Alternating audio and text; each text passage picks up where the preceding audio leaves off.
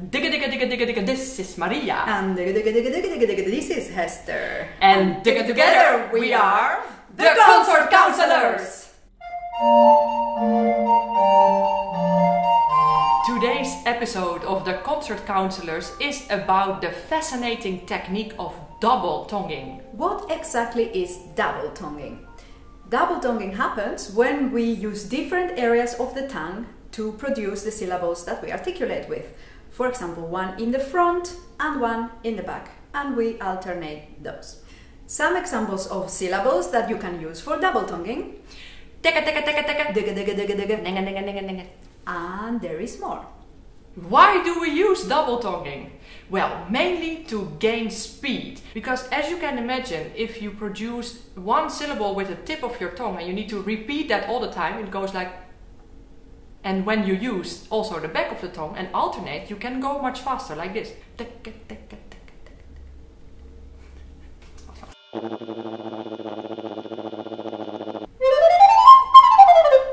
The challenge is to get your double tonguing as smooth and as balanced as your single tonguing, and also as flexible as your single tonguing, so that you feel that you have some room to play with different timings and that you can have perfect control and choice of all your syllables.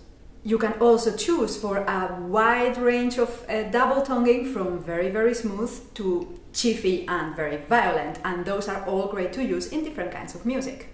Do you and your ensemble want to be able to play faster, smoother, and with a lot of variety in your articulation? Let's get started! This is an exercise in a circle, and everybody should take an alto in 4/40. Each of us is going to get to play for 4 beats. We will play the middle D, and when the exercise starts, we are just gonna play one note per beat, and we're going to use the syllables d, g, and we choose these ones rather than teka teka, because d, g is much smoother, and therefore we can focus on a continuous, beautiful and smooth sound. We are going to use our friend the metronome, and we are going to start playing one note per beat. When we have done one round, we will speed up and do 2 notes per beat, and then 4, and then 8, until we derail.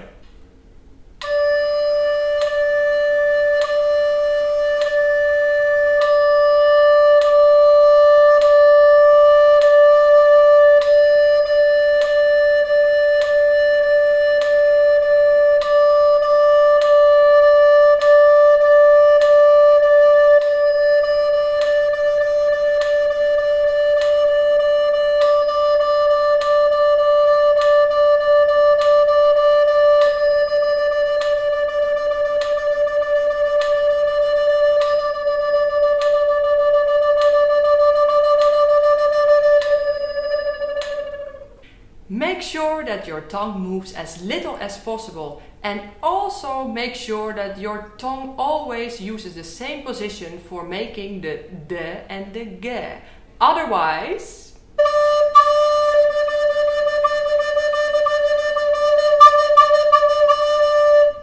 When you use your tongue like this, like we just did, your air can never have a continuous flow. Another tip for this is make your tongue in the back a little bit wide, so that you feel your teeth in the back of your mouth.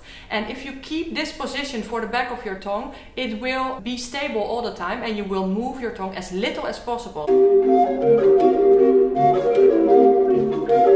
We will now continue with an exercise that is quite similar to the first. We are each going to play for 4 beats, but we're going to pick a faster tempo, and we're just going to stick to one speed, which is 4/16 notes per beat.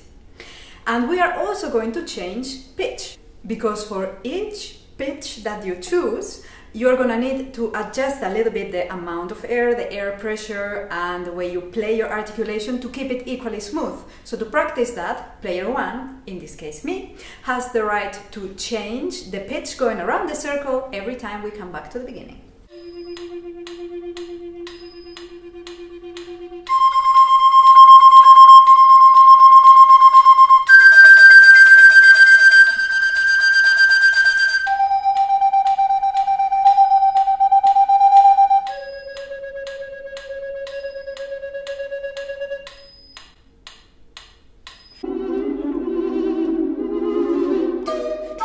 We are going to choose one chord, let's say F major, and with the syllables you are going to change the pitch as you like, as you feel, in the chord of F major. So F, A and C are the possibilities in all the range of your instrument. We play this all together so that we get a nice soundscape of F major. We choose a tempo that we like, but if you feel not comfortable with the tempo we chose, please pick a faster or a slower tempo. It's anyway very good to practice these exercises in different tempi.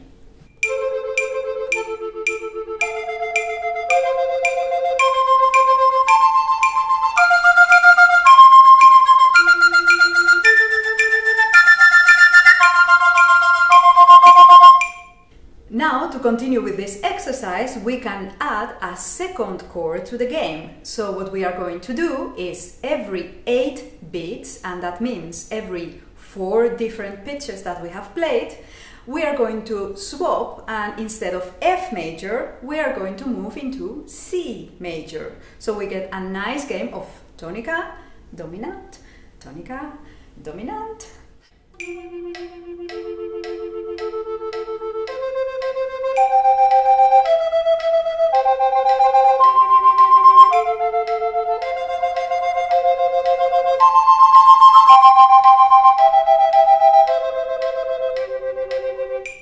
Of course, you can also add more chords to this exercise. For example, B flat major. So if we start with F major, then the second chord would be B flat major and then C major, and then we end again with F major. You have a really nice chain of chords.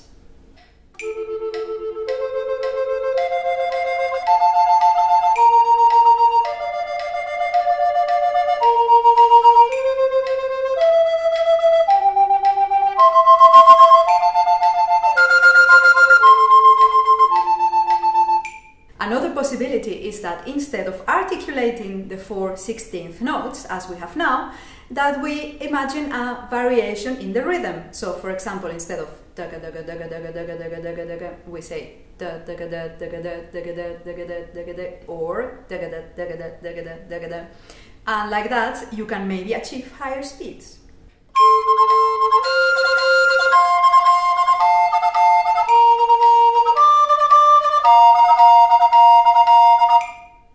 Try different lengths for this exercise as well, trying short d and gus, and maybe even short d and gus to make it a little bit more explosive. Let's try to experiment with this, and when you want to make it smooth, you can use nenga nenga nenga nenga nenga nenga. It really works.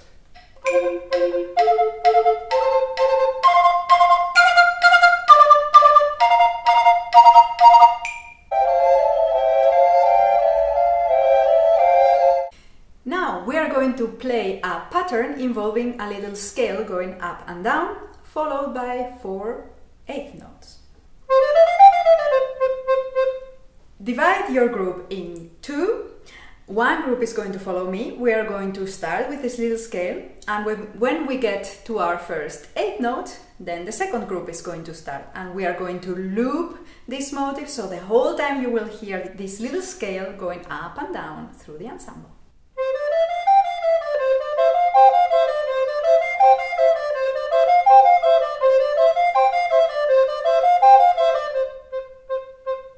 Let's try a bit faster, shall we?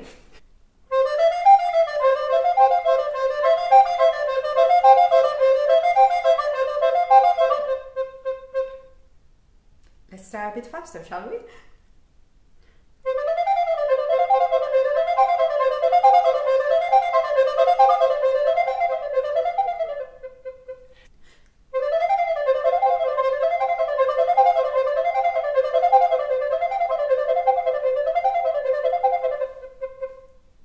If you want to add also other scales to this pattern, then you can better not do it in canon, because that may sound a bit strange. We are going to go through C major, F major, G major, C major.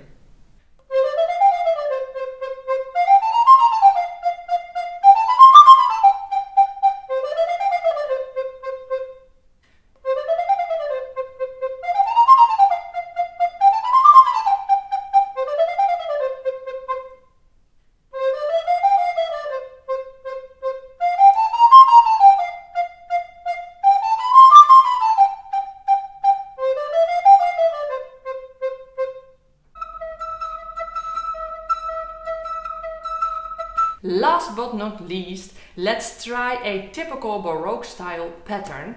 And in this case, we use a Vivaldi concerto, but it could be from any other Baroque concerto. The melody of this pattern is really simple. It goes like this.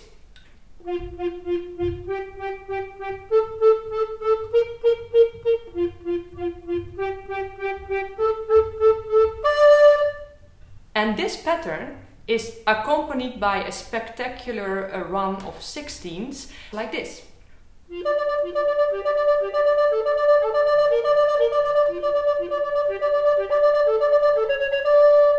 And in these kind of patterns, it is all about overview, direction, and drive until the end, or let's say just before the end. The excitement is the most, and in the end it is a release.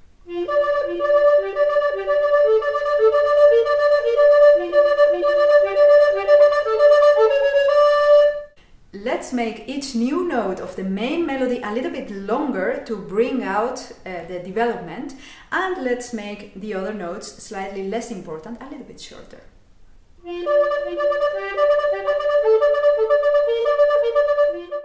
What about we play this pattern an octave higher and see how this feels and how this affects the way we need to articulate or to give more air.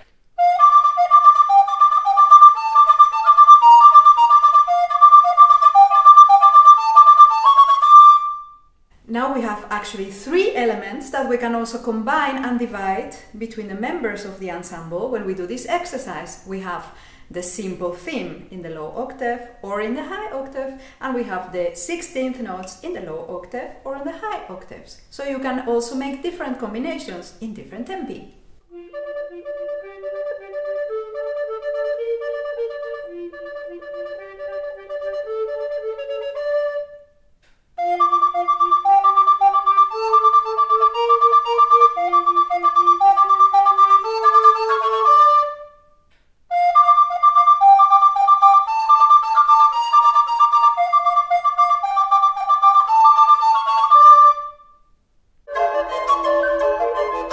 Instrument, the recorder, is so amazing because we can actually literally speak through the instrument.